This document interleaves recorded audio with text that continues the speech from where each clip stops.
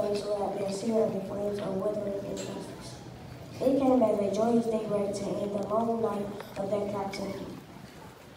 There are those who are asking the devotees of civil rights, when will you be satisfied? We can never be satisfied as long as the Negro is the victim of the unspeakable horrors of police brutality. We can never be satisfied as long as our bodies heavy with the fire. Marshall wanted to study in his hometown at the University of Maryland School of Law, but he did not apply there because of the school's segregation policy.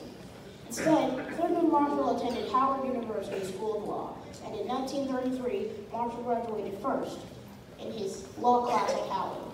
After graduating from law school, Marshall started a private law practice in Baltimore, Maryland.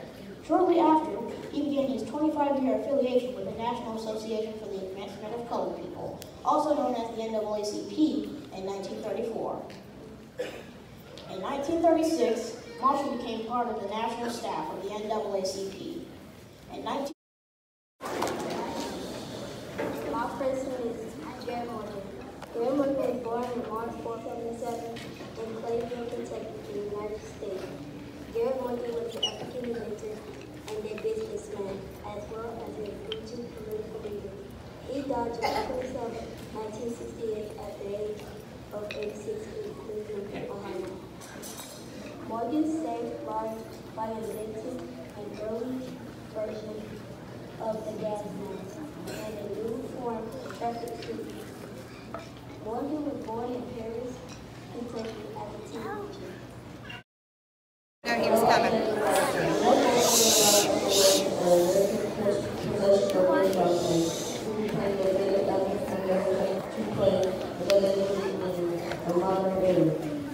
Robinson broke the baseball cover line when the Brooklyn Dodgers started him at first base April 18, 1947. Baseball is like a poker game. Nobody wants to quit when he's losing. Nobody wants to quit when he's ahead. Everything is right. The people, the fellows, even the judges were like it. One day, she had to quit tennis. She was a great tennis player. Leah walked in a room. You could feel her strength and power as a woman and athlete. Leah Gibson was an American tennis player and a professional golfer, and the first black athlete to cross the colors line of international tennis.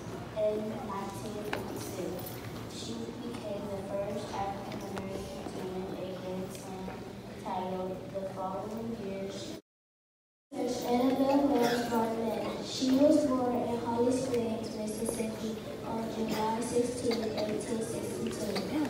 She was born during the Civil War. She was enrolled at Ross College, but was expelled when she started a dispute with the university president. While she was at her grandmother's house, she was informed that a yellow fever epidemic had hit her hometown. The disease took both her parents and her infant brother. She was left to raise her brothers and sisters. She took a job as a teacher so she could keep the family together. American television development and activist, he began his career as a pastor. He was an 8-year in civil war, serving as an executive director of the South End. An engineering lab at Harvard, and he was famous by being the first leader of the civil rights. Born on June 23, 1948 in Pinchon, Georgia. He currently serves as an Associate Justice of the Supreme Court United States. Appointed by President George Bush, he is the current most senior Associate Justice. Ladies and gentlemen, would you please help me in welcoming the 44th President of the United States.